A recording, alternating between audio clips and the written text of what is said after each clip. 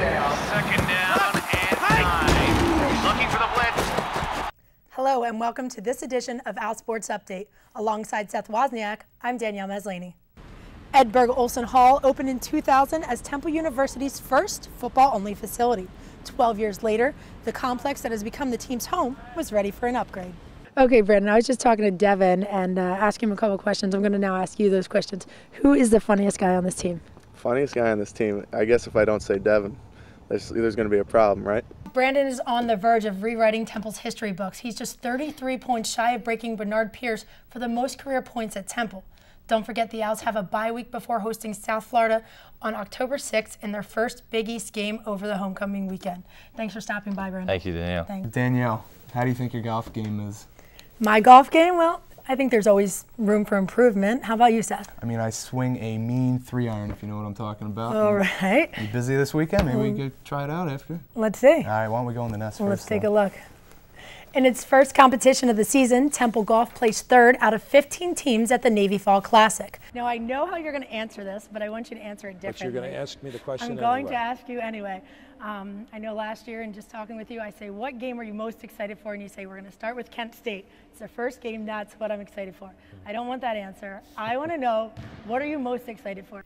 Be sure to get down to the link on Saturday where the Owls take on Maryland for its second game of the season. Kickoff's at noon. Although Madison Square Garden is a historic venue, the chance at knocking out a national powerhouse 2 years in a row is something the Owls will not take lightly. After Saturday's win, Matthews earned his 4th A10 Rookie of the Week award. He will have one last chance to keep his streak alive as Temple finishes its fall season this weekend at the St. Barnabas Health Intercollegiate in New Jersey. Chase, back to you. One of the features of this brand new facility includes an interactive touchscreen TV where you can find out about former players and coaches as well as your current Owls. This technologically advanced software allows you to view players' bios and profiles.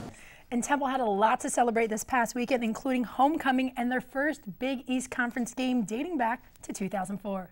Nothing else left to do but bring home a Big East win, and Montel Harris makes sure it comes back to Broad Street. A 35-yard run seals the deal, and Temple takes home its first Big East win of the season, 37-28. After Jeff Watney graduated, you took on all kicking duties for the Owls. Tell me how you got that position.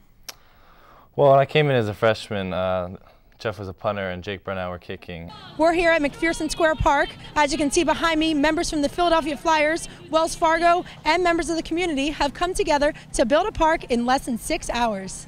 And if you can believe it, Danielle, her first career hat trick, she scored another one the next day. It's pretty impressive. It's like 6 in 26 hours. I mean, we should try and do 6 shows in 26 hours. Sounds like a good idea. With Temple Golf being a year-round sport, these guys spend a lot of time together, and they can tell you a little bit more about themselves than I can. More than 500 participants came out today for the inaugural Flyers Charities 5K and Fun Run, but activities were not just limited to the race. There was also a family fun center that consisted of Halloween-themed activities.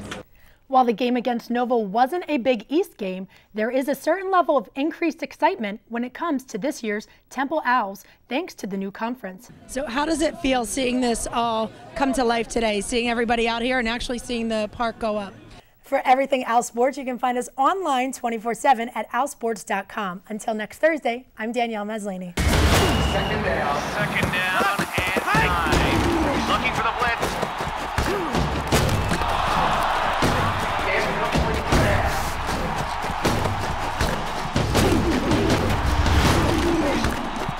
Inside the ball.